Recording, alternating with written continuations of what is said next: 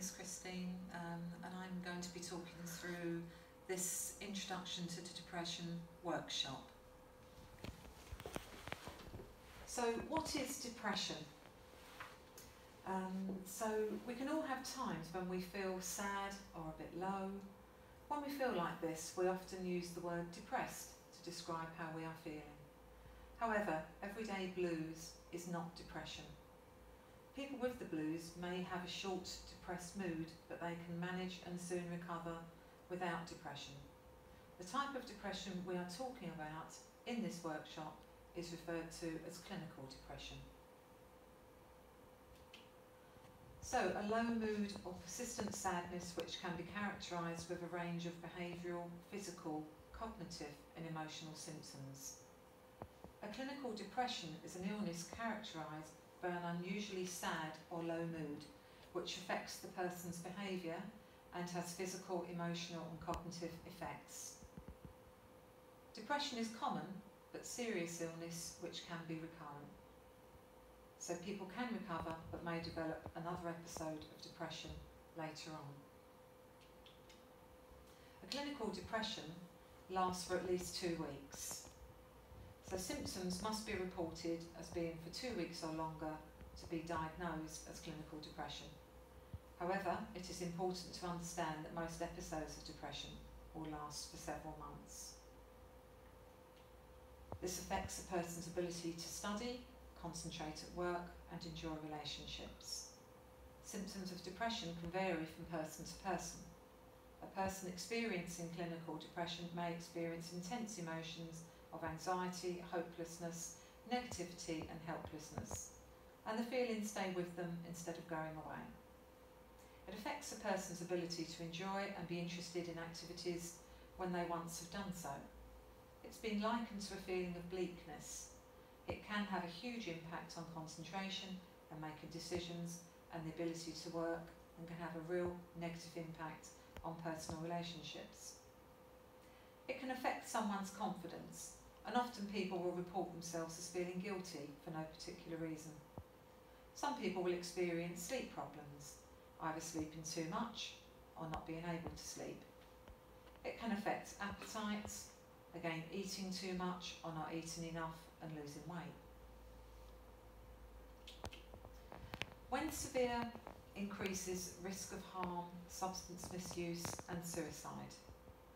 Depression is one of the leading contributors of suicide and coronary heart disease, with suicide being the most common cause of death for men aged 20 to 49. Depression is one of the leading causes of disability in the United Kingdom. 676 million people are affected by mental health issues worldwide, so that is 8 to 12% of the population. 1 in 4 adults have been diagnosed with a mental health condition. More adults than this are likely to have a mental health condition that goes undiagnosed. The most common reported mental health issue is depression, which accounts for 90% of mental health conditions diagnosed. There is a much higher prevalence of depression diagnosed in women, and that's because women are more likely to talk about it, men less likely to report feeling depression. Remember that suicide is the most common cause of death in men aged 20 to 49. So depression is experienced within many other mental health conditions. So depression forms part of other mental health issues. So for example, those diagnosed with bipolar, depression is experienced on some occasions, whilst mania, which may be considered the opposite of depression at other times. Another example is substance misuse disorder, where those affected are likely to experience depression.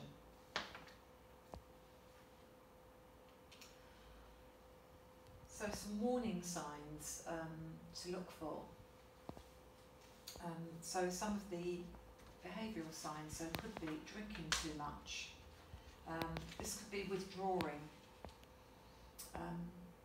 from loved ones, from friends.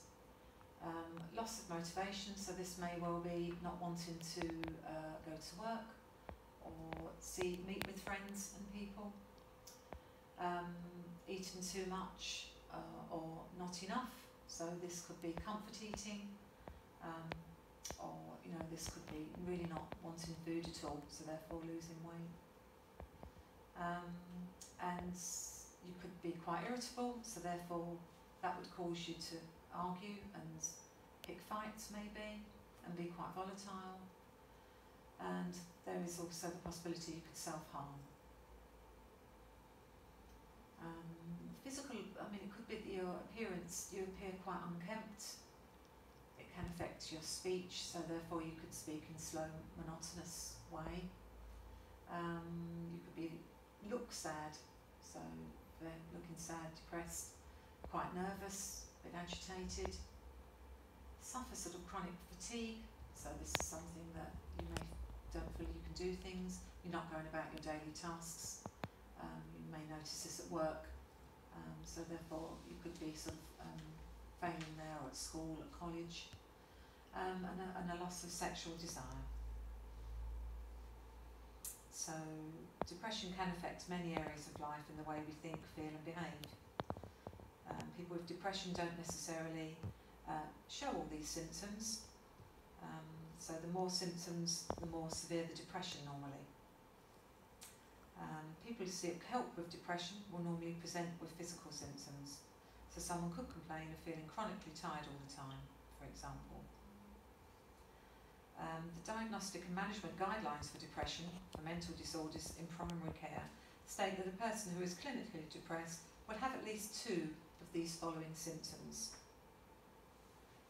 And it's an unusually sad mood that does not go away. And a loss of enjoyment and interest in activities that were once enjoyable.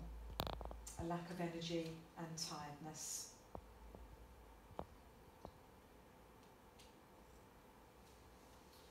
So that's just some of our emotions there. So we may feel incredibly sad or angry, like we said. Can show lack of emotion, a helplessness or hopelessness. Thinking that would give us negative thoughts. We would self-criticise, look upon life in a pessimistic way, find it difficult to concentrate and suffer from poor memory. So these are all our side effects. Okay, so moving on to risk factors for depression. So this could well be that there's a family history of depression. So genetic predisposition and nurturing must be considered. There is evidence that a person may be predisposed to depression. That's not to say they will definitely go on to suffer. There are normally a combination of other factors that combine. Key messages about the world, expectations we have in life, and how we perceive things. Our gender. So females are a higher rate of diagnosed depression, but remember that women are more likely to talk about it. But men can present in different ways. It may be that they drink too much, so there could be some alcohol abuse, or there could be more violent outbursts. So our socio-economic factors, this could be a poor education, poverty, or social disadvantages. Lack of close relationships or friendships. So you could feel isolated and lonely and not feel as though you have anyone to talk to or confide in. Having a baby. Also, this is for new fathers, as concerned about responsibilities and ability to cope. So this is obviously something for mother and father that could have an impact. Divorce or relationship breakdown. So divorce may be worse for the person who has been left. However, even if amicable, the life change can still lead to vulnerability, which can bring on those depression symptoms. There's some medical conditions. So for example, brain injuries, Parkinson's disease, diabetes, cancer, heart attack, or migraine. So all of these medical conditions could sort of lead to depression. recent adverse event, so the death of someone close, an accident, serious illness, obviously worrying about things that are going on and on the news at the moment as well. Your temperament plays a part. So obviously people with more sensitive natures are less likely to manage difficult life events. So if we are sort of a worrier, that doesn't help. Childhood experiences, so difficult childhood, traumatic childhood experiences, that could be abuse, neglect, that could be being bullied, can all play a part. Menopause, because this can changes to hormone levels can make us feel a little bit more anxious or depressed.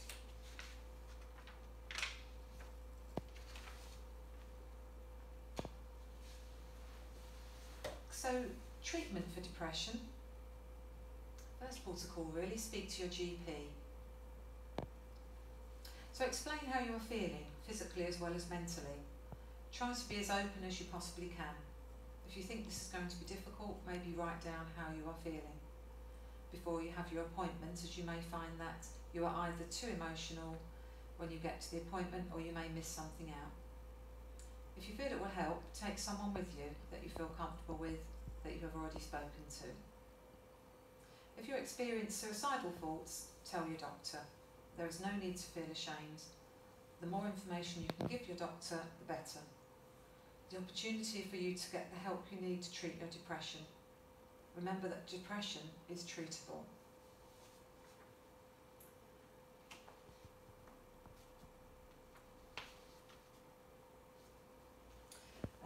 Your GP will look for possible physical causes of depression, explain depression and how you can be helped, and then refer you to specialist mental health services, including psychological therapies and psychiatrists if necessary, and signpost you to a range of self-help material, or they may prescribe antidepressants.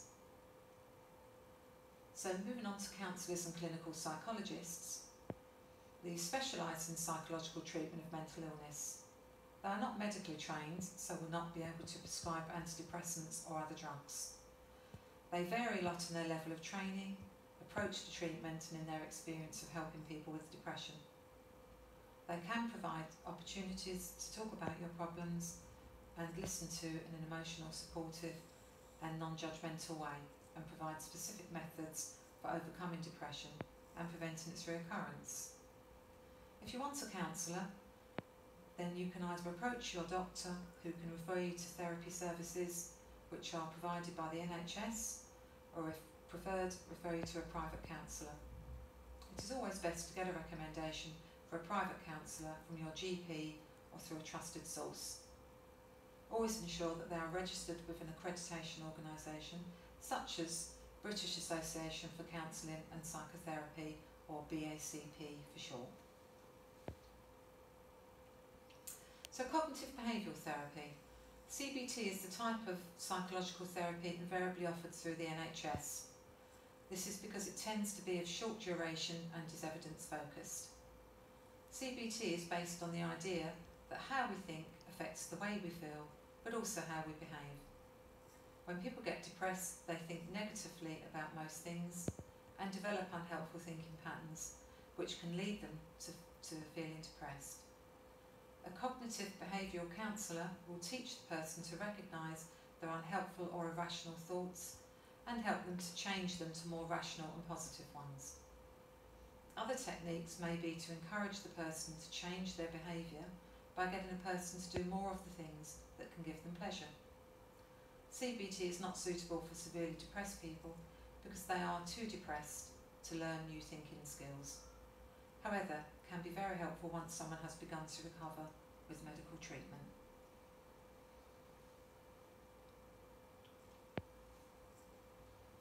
So antidepressants.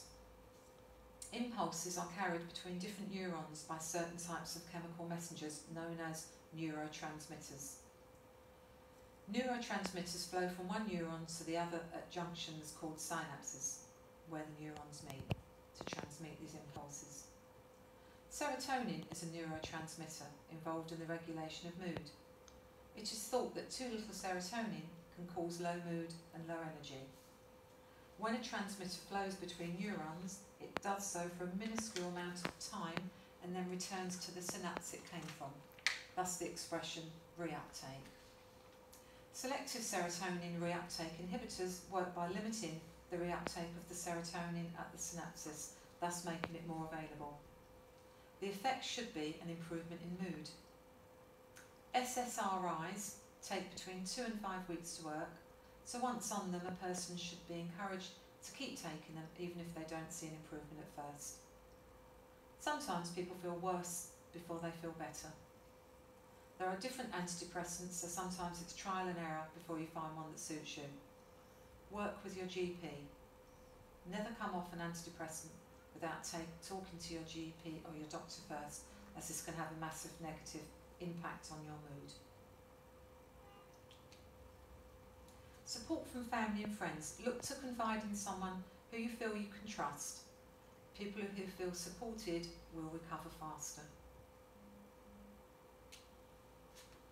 So support groups. So some people who experience depression find it helpful to meet with other people who've had similar experiences. There is evidence that peer-led groups can help with the recovery of depression. Hearing or reading about other people's experiences can validate the person's experiences, helping them make sense of them and make them feel less isolated and alone. It can also help a person learn from others' experiences of navigating the health system, managing side effects or medications, and the range of treatments that may be on offer. So support from community and voluntary sectors organisations. In addition to professionals to support a person, they may access a voluntary or community organisation, such as Mind in Bexley, that can offer a range of services to help with depression. This may include support groups, courses such as anxiety management, confidence building courses, healthy food courses. Also a range of groups aim to help those who feel isolated, which may cause depression. Self-help strategies. So many people experiencing depression can learn to help themselves.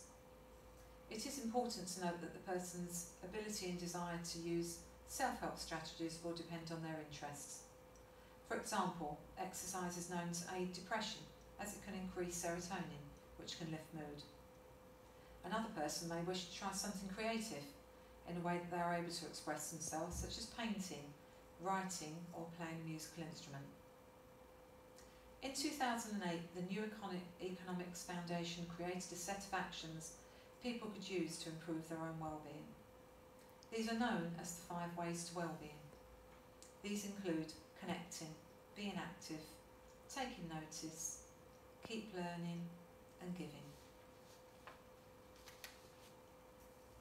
We run a workshop known as the 5 Steps to Ways to Wellbeing here at Minds, which will focus on these approaches.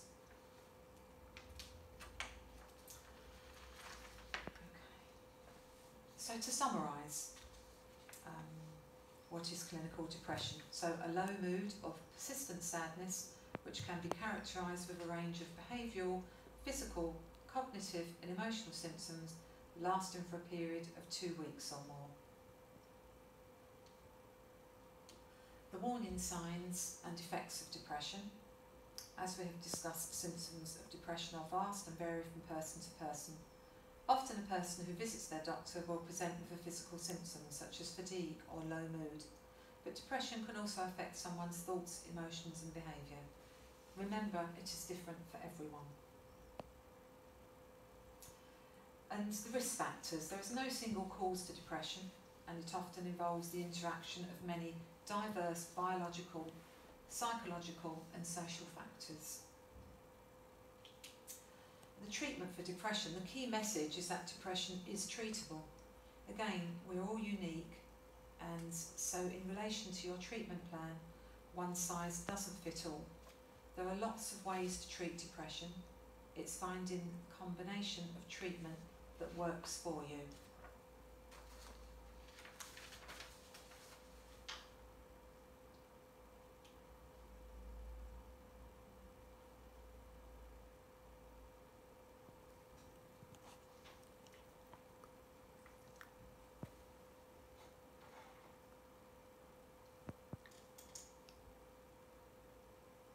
going to show you a film clip.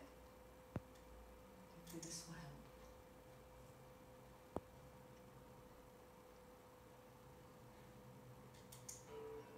I had a black dog. His name was Depression. Whenever the black dog made an appearance, I felt empty and life just seemed to slow down. He would surprise me with a visit for no reason or occasion. The black dog made me look and feel older than my years. When the rest of the world seemed to be enjoying life, I could only see it through the black dog. Activities that usually brought me pleasure suddenly ceased to.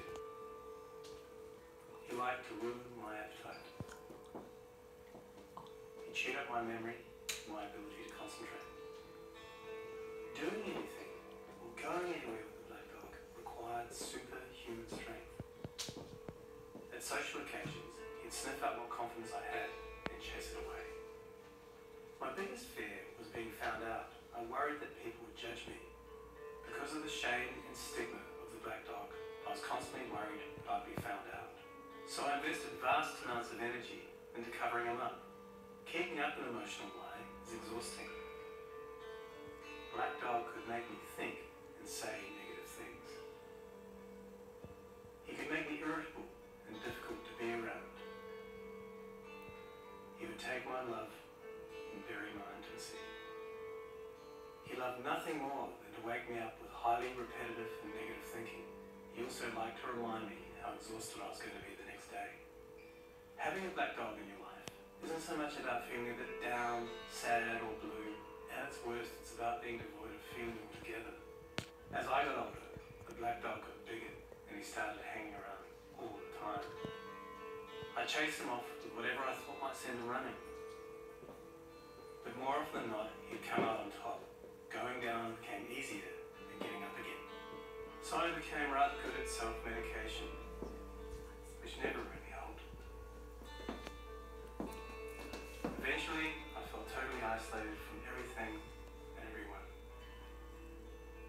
The black dog had finally succeeded in hijacking my life. When you lose all joy in life, you can begin to question what the point of it is. Thankfully, this was the time that I sought professional help. This was my first step towards recovery and a major turning point in my life. I learned that it doesn't matter who you are, the black dog affects millions and millions of people. It is an equal opportunity mongrel. I also learned that there was no silver bullet or magic pill. Medication can help some, and others might need a different approach altogether. I also learned that being emotionally genuine and authentic to those who are close to you can be an absolute game changer. Most importantly, I learned not to be afraid of the black dog, and I taught him a few new tricks of my own. The more tired and stressed you're out, the louder he barks. So it's important to learn how to quiet your mind. It's been clinically proven that regular exercise can be as effective for treating mild to moderate depression as antidepressants. So go for a walk or a run and leave them up behind. Keep a mood journal. Getting your thoughts on paper can be cathartic and often insightful. Also keep track of the things that you have to be grateful for. The most important thing to remember is that no matter how bad it gets, if you take the right steps, talk to the right people, black dog days can and will pass. I wouldn't say that I'm grateful for the black dog, but he's been an incredible teacher. He forced me to reevaluate and simplify my life. I learned that rather than running away from my problems, it's better to embrace them. The black dog may always be part of my life, and he'll never be the beast that he was. We have an understanding. I've learned through knowledge, patience, discipline and humour, the worst black dog can be made to heal. If you're in difficulty, never be afraid to ask for help. There is absolutely no shame in doing so. The only shame is missing out on life.